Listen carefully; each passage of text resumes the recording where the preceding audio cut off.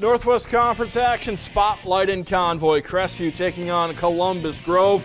Knight's Emily Bauer finding Lindsay Motika inside for the layup. And Motika just getting started on the fast break. Pulls up, knocks down the long two-point jumper. Close game between the two. Columbus Grove's Jade Clement eyes it, flies it. Three is good. Clement starting to get into the groove.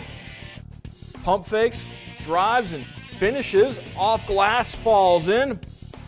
Crestview's Kenneth Mercer would answer as Mercer with the drive.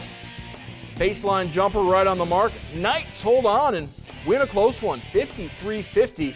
Crestview defending Ray Etzler Gymnasium.